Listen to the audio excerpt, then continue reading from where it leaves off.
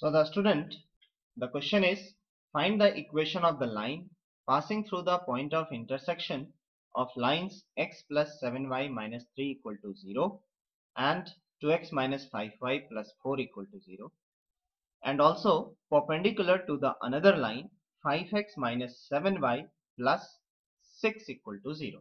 So here we will use the concept of family of lines because of in the question it says find the equation of the line passing through the point of intersection of these two lines. Using that concept, equation of the required line is, see, x plus 7y minus 3 plus lambda times 2x minus 5y plus 4 equal to 0. This will be the equation of the required line. Now we'll find the value of lambda to get the final equation. So first of all, we will write this equation in the standard form. In the standard form as ax plus by plus c equal to 0. For this purpose, we will open all the brackets. We'll put all the x together, all the y together, and all the terms, constant terms together.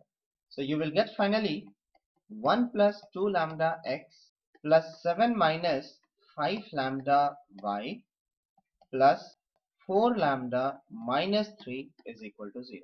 Now this required line is perpendicular to the line 5x minus 7y plus 6 is equal to 0.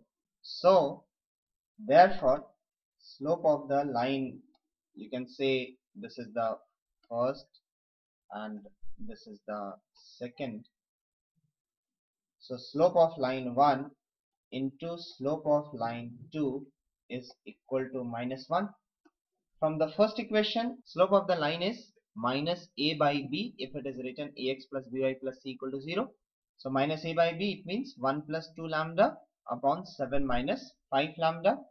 So minus 1 plus 2 lambda upon 7 minus 5 lambda into slope of line 2 is minus 5 upon minus 7, which is equal to minus 1.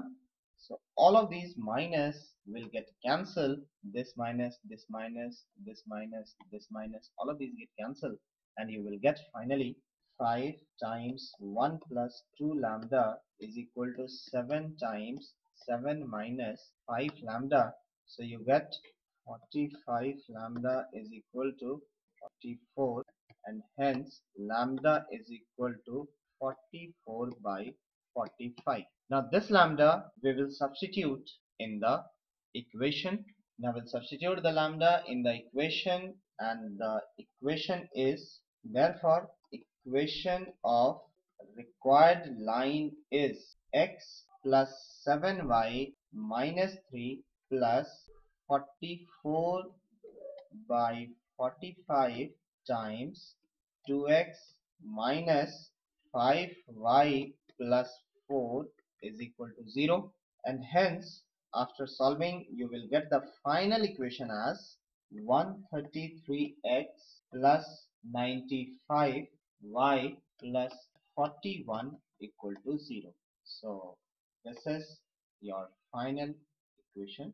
Now student, I am taking in the second case